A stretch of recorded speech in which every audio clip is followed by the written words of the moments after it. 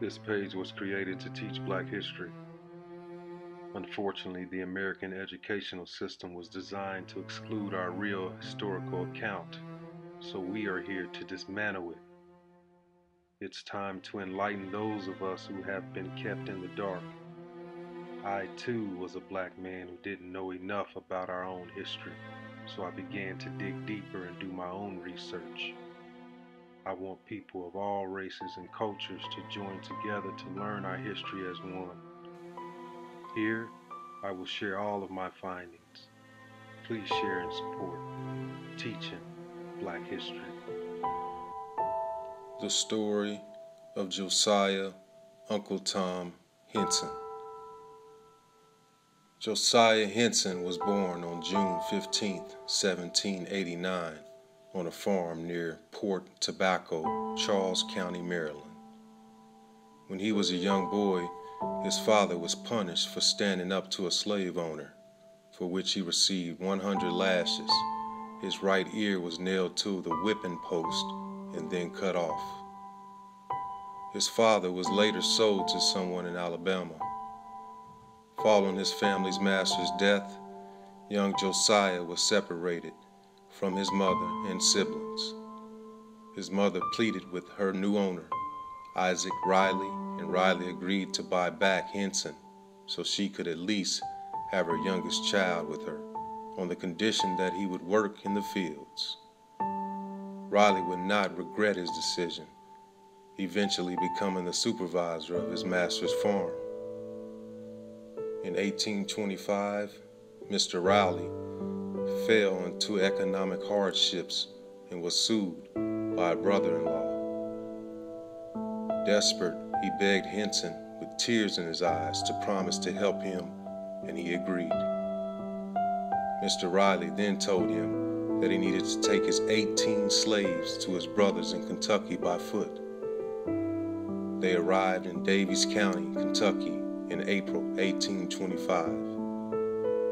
In September 1828, Henson returned to Maryland in an attempt to buy his freedom from Isaac Riley.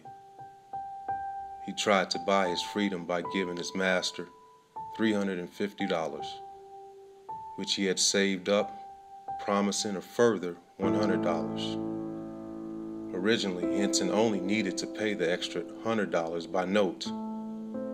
Mr. Riley, however, added on extra zero to the paper and changed the fee to $1,000. Cheated of his money, Henson returned to Kentucky and then escaped to Kent County, Upper Canada in 1830, after learning that he might be sold again.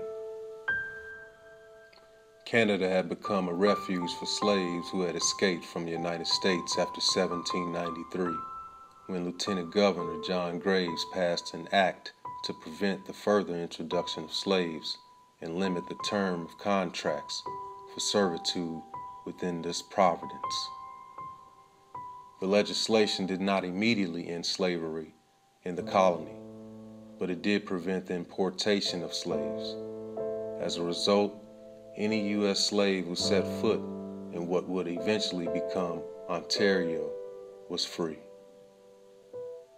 Josiah Henson first worked on farms near Fort Erie, then moving with friends to Colchester in 1834 to set up a black settlement on rented land.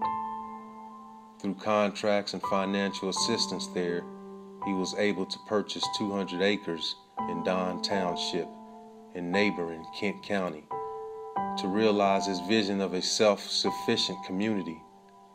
The Don settlement eventually reached a population of 500 at its heights.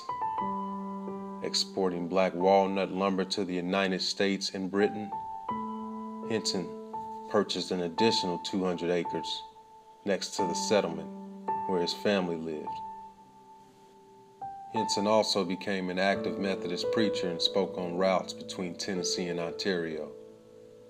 He also served in the Canadian Army as a military officer, having led a black militia unit in the Canadian Rebellion of 1837.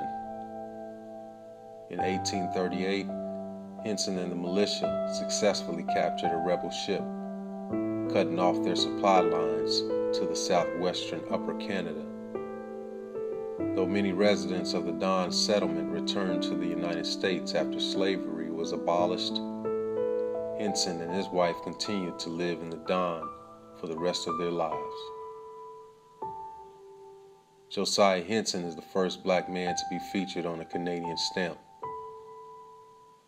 He was also recognized by the Historical Sites and Monuments Board of Canada in 1999 as a National Historic Person. A federal plaque to him is located in the Henson Family Cemetery next to Uncle Tom's Cabin Historic Site. He died on May 5th, 1883.